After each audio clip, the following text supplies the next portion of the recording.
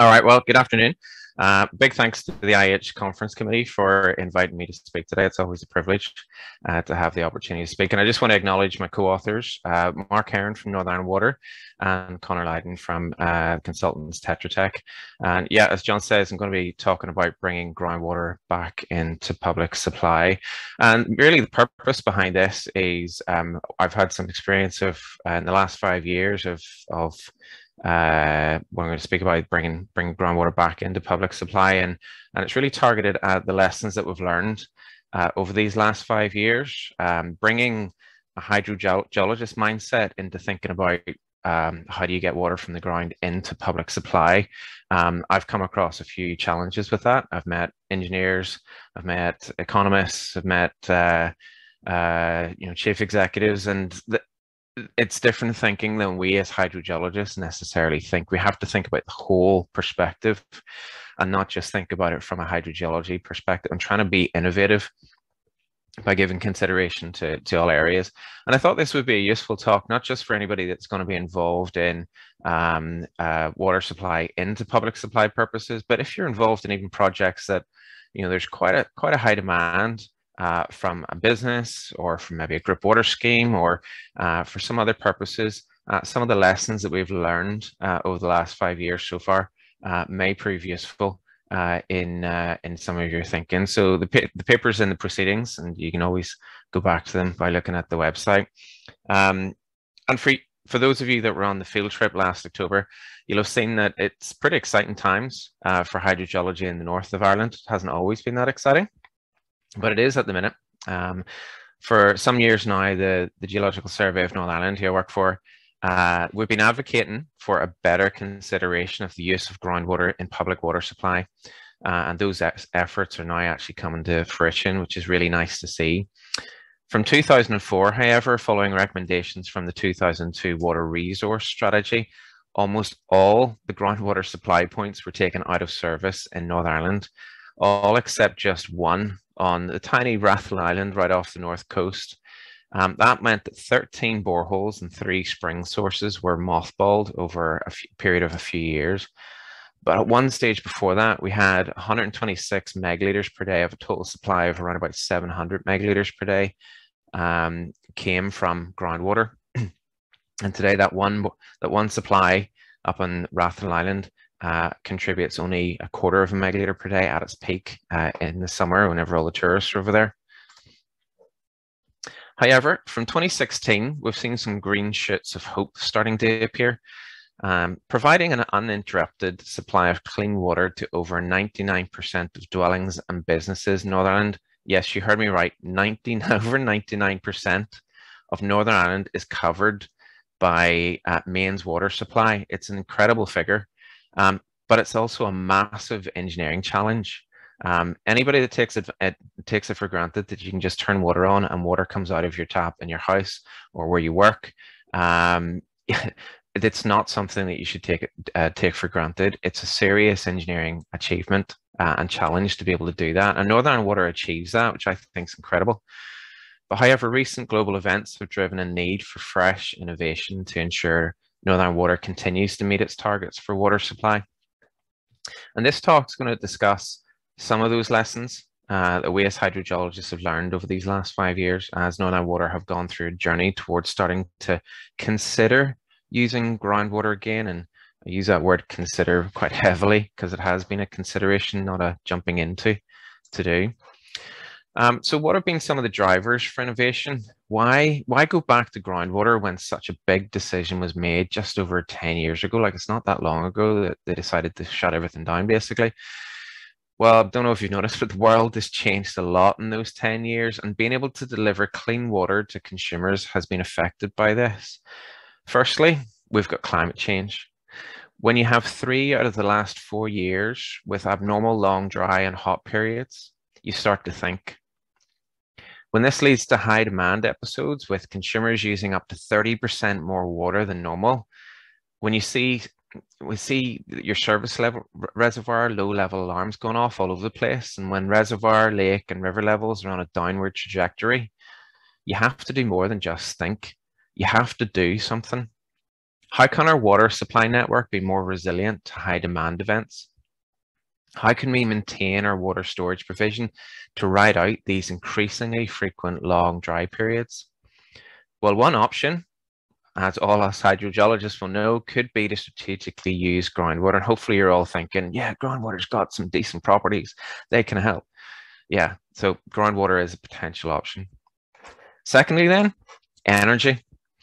Water supply requires high energy consumption for both pumping and treatment. It's unbelievable how much water or how much energy, well, yeah, water as well, but also how much energy goes into getting water right to you. And not only that it's there, but it's also clean. Treatment involves a lot of energy as well too. Northern Ireland Water is the largest consumer of electricity in Northern Ireland. And every time there's a price hike, and I'm sure all of us have experienced that over the past few months to unprecedented levels, Northern Ireland actually feels it more than anyone. Northern Ireland Water feels it more than anybody. Coupled with that is the drive to reduce carbon emissions, like we hear all the time, which is really super important. Northern Ireland Water are committed to a 50% reduction by 2030 and to be carbon neutral by 2050.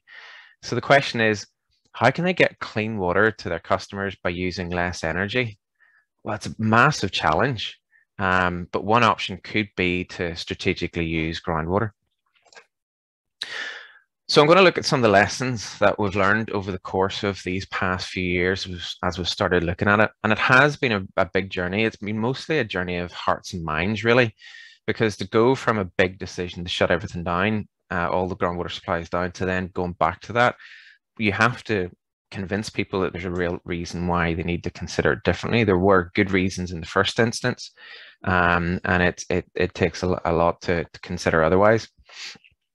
So firstly, my advice to Northern Ireland Water originally way back at the start was to aim for best quality water that they could find. You know, as hydrogeologists, that's programmed into us. That should be your top priority. Excuse me. I viewed it that this was more important than the yield. And it turns out that this is actually a very simplistic view. And it's whenever I look at it only through the eyes of being a hydrogeologist. It's perhaps a helpful view, but it doesn't consider wider issues such as the technical and economic challenges.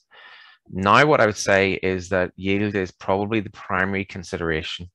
For public water supply, unless special conditions apply, anything less than about 1 megaliter per day from a single source kind of isn't really worth considering.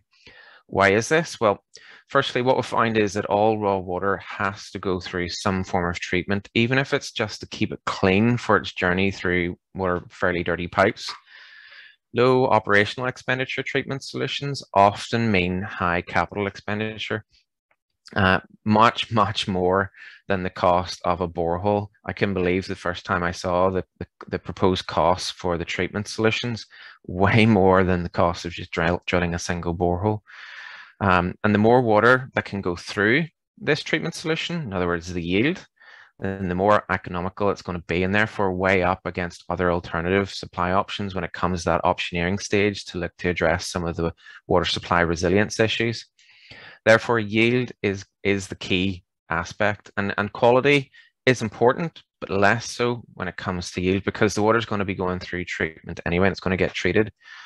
Now, my big caveat that I'm putting in here, because I know I'm going to get questions about this, anticipating it, is just because groundwater is going to be treated either at an existing water treatment works or an on-site packaged treatment system, it doesn't mean a strive for high quality groundwater should be abandoned. Definitely not.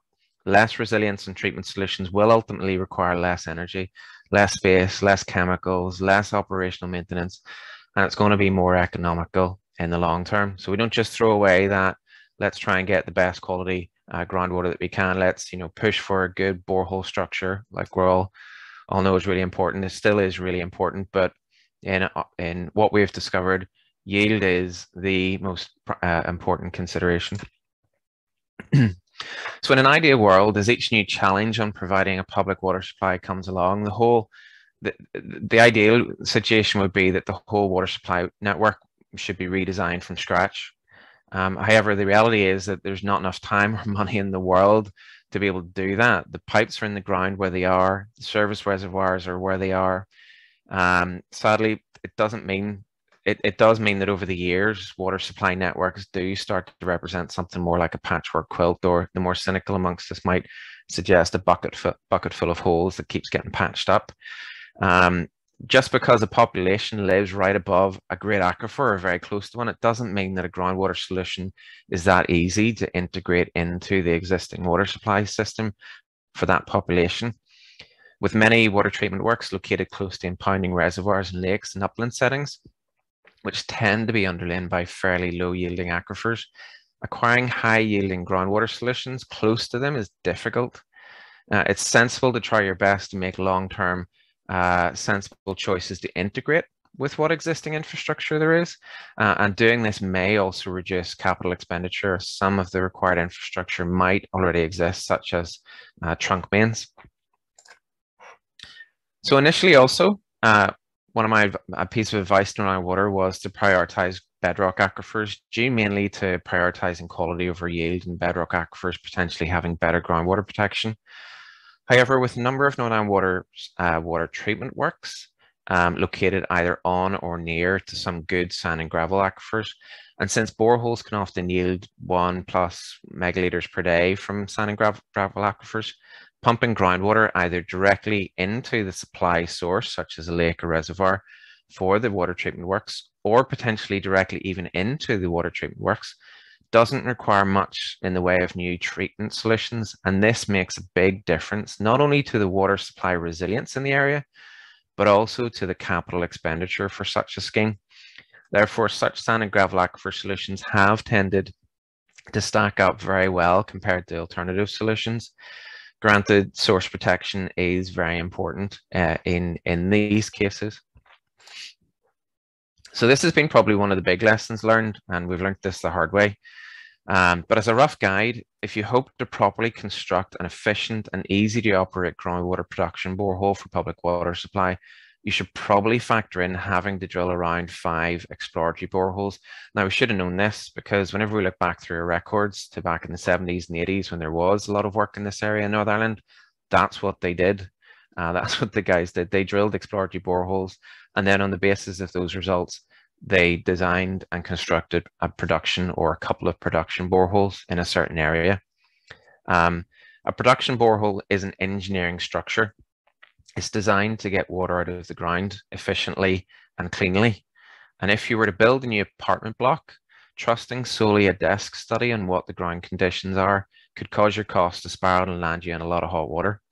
The same applies to a production borehole. By the time it comes to constructing one, you should have good confidence in where it should be drilled, what it will achieve in terms of yield and quality, and what structure it should have. If it's to be included as part of a capital works program, the way the contracts work, there isn't any room for much uncertainty, especially of deciding the structure of the borehole as you're drilling it. You really need to have that spec'd and as part of the bill of quantities long before it even a rig gets on site. Therefore, my advice is to front end with an exploratory drilling and pumping test exercise, which is informed by a solid depth study exercise. And from our experience, drilling production boreholes solely on the basis of a depth study definitely leads to problems, and it makes it a lot harder to manage expectations. And I'd say this is the one thing which has probably caused us the most harm in terms of the hearts and minds aspect of all of this with Northern Water. Fortunately, Northern Water actually still retained many of their former production boreholes. However, most of the infrastructure had either been removed or wasn't really in great shape. However, the boreholes themselves, they prevailed. No surprises there. These have a number of great advantages. Firstly, we're in the Geological Survey of Northern Ireland. We've probably retained a lot of the original reports on the borehole structure, why they're located where they are, any issues such as boundary effects, aquifer properties, pumping test results, etc. And secondly, these production boreholes were the result of themselves exploratory projects. So chances are they are going to tick the yield and potentially the quality boxes also. Thirdly, if they haven't been sold yet, the land is actually very valuable. Even if the structure of the borehole is not ideal, it may be possible in some cases to drill a new production borehole within the same land package. Fourthly, if they were operated as production boreholes before, then the water had to go somewhere. which means there will probably be mains leading away from them. They may not be in great condition, but the cost of replacing them will probably be a fraction of the cost of laying new ones. And then lastly, they'll probably already have some electricity supply coming up to it. So making a new connection should be a lot easier to get in there as well. This can therefore be used for both the pumping tests and for recommissioning. Therefore, performing a suite of tests to assess the viability of bringing such sites back into service appears to be proving profitable and a fairly swift solution to addressing some of the reliance issues.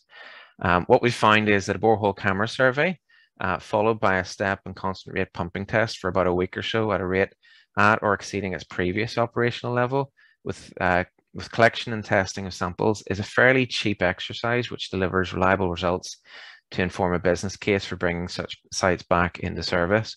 So my advice is, if you have boreholes anywhere around the country that aren't operating at the minute and they're being considered for being sold, my advice is try and advise them not to do that. Boreholes are going to be very helpful in the future when it comes to new consideration of new water resilience issues.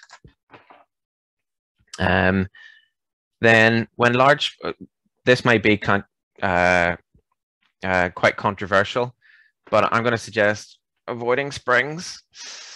I'm going to expect a lambasting for that, but here's my thinking. When large springs were used in the past, it was because they were great for producing 1+ megaliters per day of effectively free water. However, the climate for water supply has now changed since then. The main issue is acquiring an abstraction license. If you propose to abstract all the water coming from a spring, you're effectively asking for a surface water abstraction license, which will dry up a stream or river if you take all the water from the spring. The Northern Ireland Environment Agency will understandably not grant the license for that. Therefore, you must provide a compensation flow, which reduces down the yield. On top of that, the spring has little or no protection from being contaminated. It's effectively a stream, and it's vulnerable to contamination of the aquifers as well as overland flow, making them potentially highly vulnerable to contamination. In one case, when we were surveying a former supply spring, in fact, this spring collection chamber that you can see here, about 10 meters above where the stream collection chamber was located, and it was about 150 meters downstream of the actual spring, we found the discharge pipe from a septic tank, and that was going straight into the stream. So this spring collection chamber is definitely out of service. So in that case, instead of abstracting from the stream, what was proposed, this was a sand and gravel stream, a nearby borehole is going to be used instead, which only reduces the flow in the spring by about 25%. And acquiring an abstraction license for that is much more straightforward, whilst at the same time having more confidence in the long-term water quality stability. And for Northern Water, that just gives them a lot more confidence in being able to operate this efficiently and effectively as well, with any interruptions to service.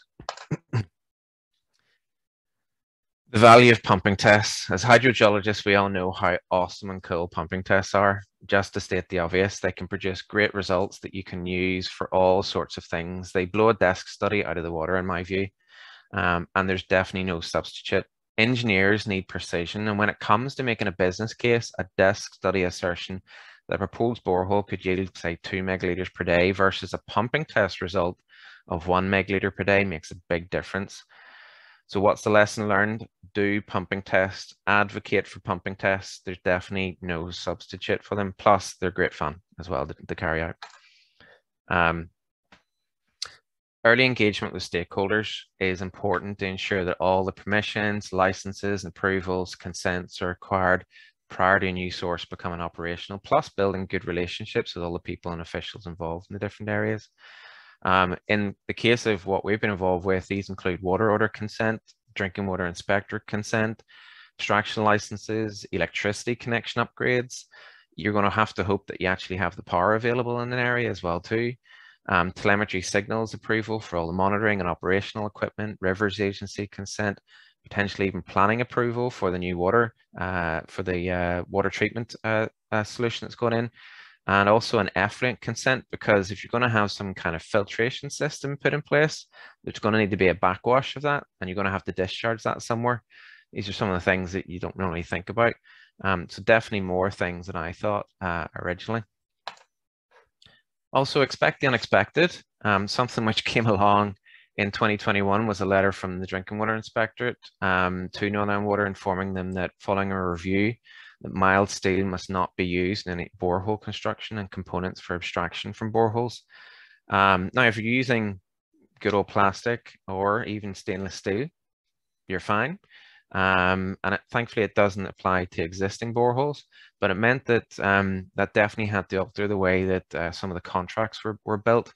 And my understanding of it is, and we need to get some clarity on this still, mild steel can be used for conductor casing, and you should try and get that out of the ground after you've drilled the boreholes where possible. But so long as it's not in contact with the water that's being produced, then it should be fine. So really important to make sure that you have good cement grout in there between your conductor casing, the mild steel and that's used to get down through the soft sediments and the competent bedrock, and your casing, which is being used for your pump chamber casing as well for final production boreholes.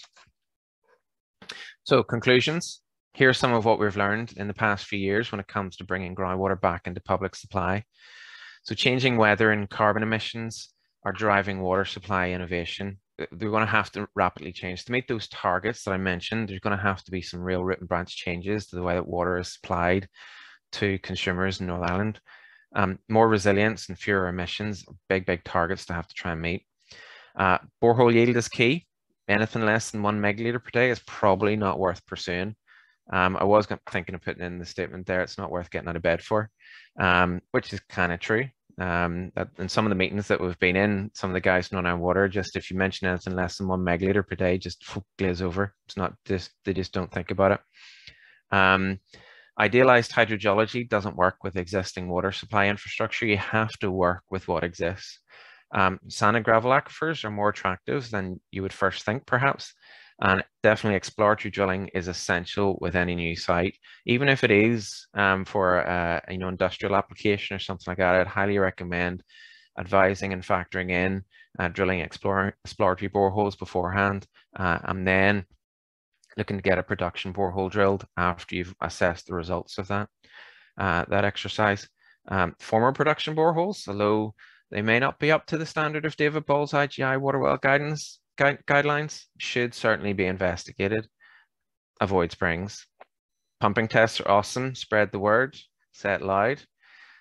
Start engaging with stakeholders early, and you're going to need everyone on board, and watch out for mild steel. And that's all I've got.